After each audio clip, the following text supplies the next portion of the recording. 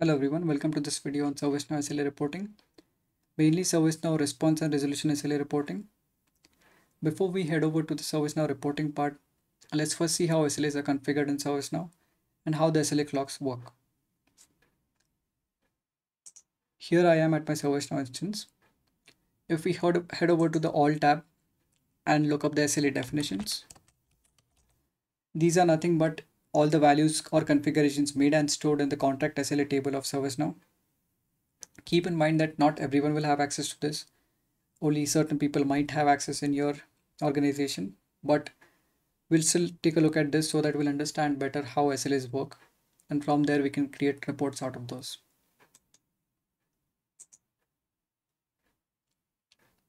If you focus your attention on the priority part here, so these are all the SLAs configured for each priority. These are the out of the box ones. You might have different as per your contract with your client, but in a nutshell, we have resolution and response SLAs for each priority. Starting with the priority 1, since these are high impact incidents, they are expected to be resolved and responded as quickly as possible because they are causing a lot of disruption to the business. So right off the bat, we see that P1 resolution is 1 hour and P1 response is 15 minutes. That essentially means that someone has to acknowledge a P1 incident in 15 minutes, otherwise it's going to breach as per the contract, which is configured in ServiceNow, of course. And then we have a 1 hour resolution as well. Now, next we see the targets. Obviously, one is resolution. That is how long someone takes to resolve that incident. The second was response, how long someone takes to acknowledge it. Then, if we see the schedule is blank for these, that means that these SLA clocks don't work on a specific schedule. They are 24/7.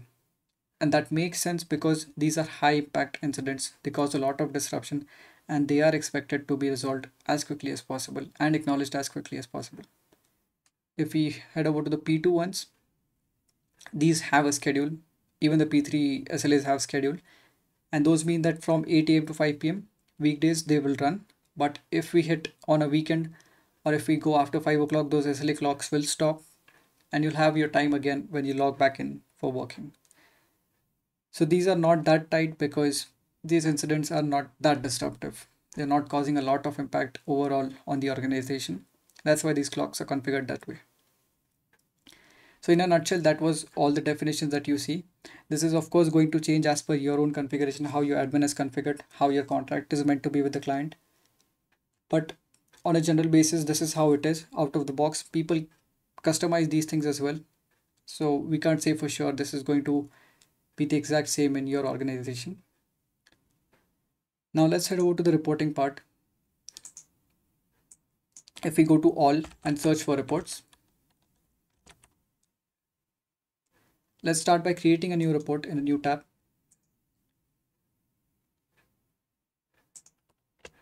And this will be our SLA report for resolution SLA. The source type will be table because everything in ServiceNow is stored in multiple tables. You have all the entries in those. We have a couple of incident, task SLAs table, etc. Now the tables. Most of the people, they bring the SLA part from task SLA tables.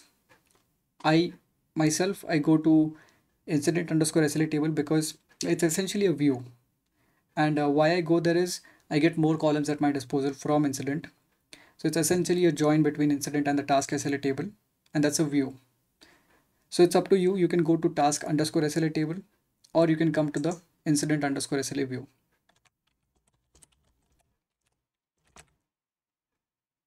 Now we see the incident underscore SLA view in the drop down. Let's pick up that. If we click on next, we have the type. Let's keep it as a list for now because we want to see visually what data we have in the fields. Let's click on next. Once we come to configure, let's choose the column so that we'll have a better idea of what we are reporting on. Initially, we have a couple of columns in our selected fields. Those are number, the incident number, the category of that incident, SLA definition like we saw before, the definitions that you have set up, and the stage of that SLA. Now let's bring in more columns to drive our point home. I'll start with the created on, when the incident was created. Then I'll go to the breach time.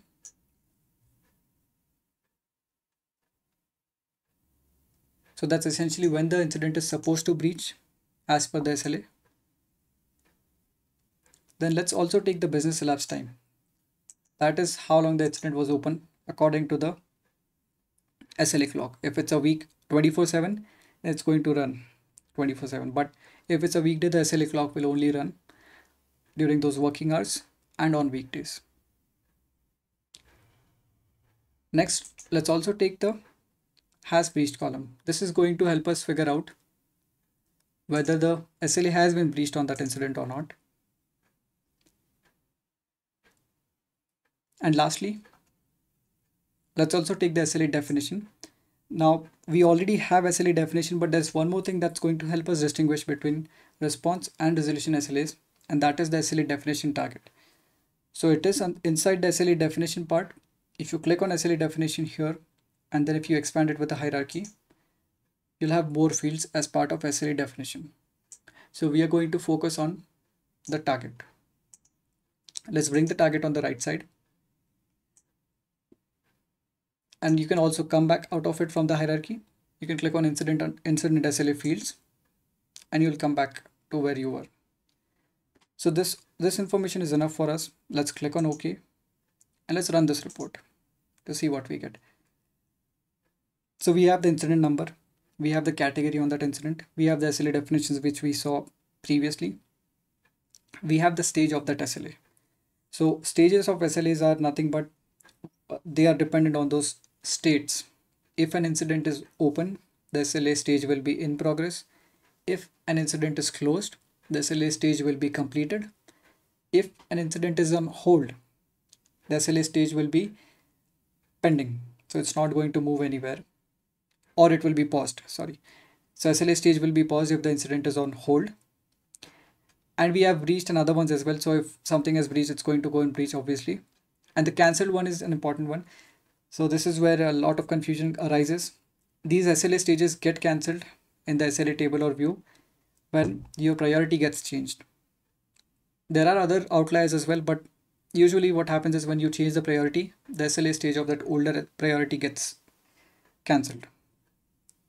So let's narrow down our search results now. Let's only focus on the completed stage because we are going to do historical reporting. That's what matters at the end of the day. So stage, let's take it as completed. Let's run this report. We have now narrowed it down to all the completed stages. So you're going to see if something has breached, something has not breached. And now if you want to just pull in the response part or the resolution part, you can then put a filter on the SLA definition. And like we did before, we went into the hierarchy of SLA definition and we went to the target. So if we take the target as response, we are going to get only response SLA metrics, and that's our definition. And sorry, I took the table, it's my bad. So it's going to be SLA definition and target. So if it's response, it's going to only give you the response SLA's values from the incident SLA table. See, we are going to the incident SLA view.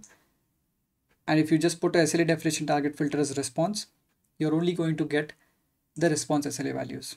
So these are the response SLAs. It's saying that one was breached because it took more than 15 minutes for P1 incident to be responded. So that makes sense. As per our definition, we were supposed to respond within 15 minutes, but that incident was responded within 18 minutes.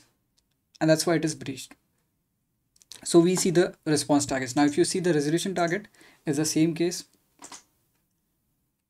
you now see the resolution target on the incident. Since it was a P1, it's 1 hour, and someone worked on it and closed it within 23 minutes.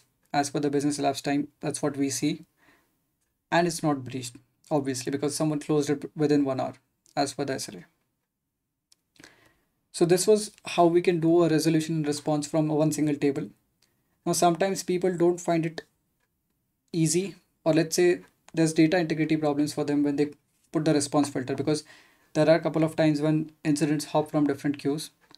So there's one more cool way of going and finding the response part, like how long someone has taken to respond to an incident, from a view called incident metric. So let's start doing that now. If we go back to the home page again, and if we search for reports,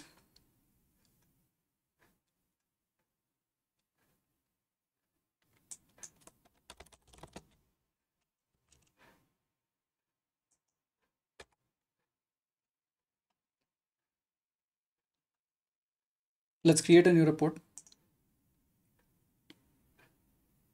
This time around, we are going to just pull the response timings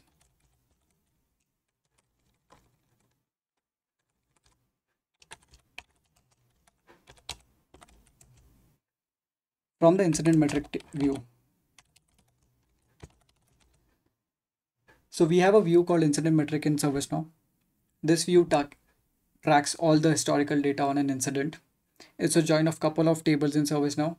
We don't have to go to the nitty-gritty of those things now, but it's a view. It's essentially a view, a database view in ServiceNow. So let's select the data source as table because at the end of the day, it's just a table, a virtual table. Now the table part. So here we're going to select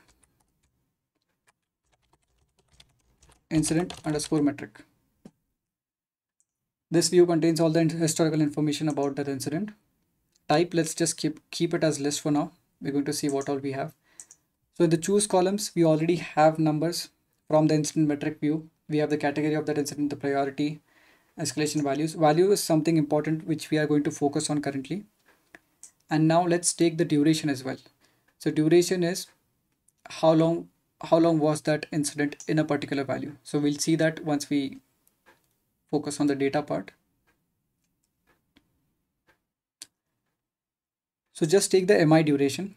That's what matters now, because that's going to give us how long was the duration of that incident in the value of that record. So if we run this, we get back a couple of details here. If you focus on the duration part of things and the value, so mostly values are empty. What we are going to focus on is the new value. So anytime an incident is coming up in ServiceNow, if it is locked, it's going to be in a new state. After that, when someone acknowledges it, it goes to in progress, and then they can keep playing around with it. They can put it in pending or whatever that is. So this view is going to help you a lot in terms of your reporting. What we are essentially going to see is how long was it there in the new state, the value as new. So let's just say value is new. So how long did it take in that new state? So we have one incident.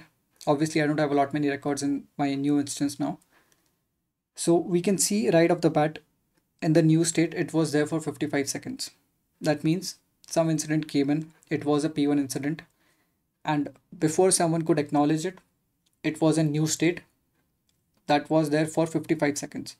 So that's our response time. As soon as someone moved it to in progress, the value gets changed to in progress and you won't see the duration for that. So this is what I wanted to tell you. You can also put assignment group filters on top of this so that you can target on your own specific team's work how long they took for responding to this. Now there are a lot of caveats with this metric view, but the important thing is you get you get a gold mine of information from this. The duration part in this state, this is very helpful for incident managers because they see how long some team is taking time to respond. So this is just another way of viewing the response SLA. You can also go back to the previous one which I showed, where you can just put the SLA definition, tag it as resolution and response. But you also have this incident metric view where you can come and see the duration, and you'll have a lot many incidents. Of course, I don't have a lot of data for now, but this is just a good starting point for you guys so that you can put your own assignment groups and you can play around with these filters. Now, of course, this was just a raw reporting part.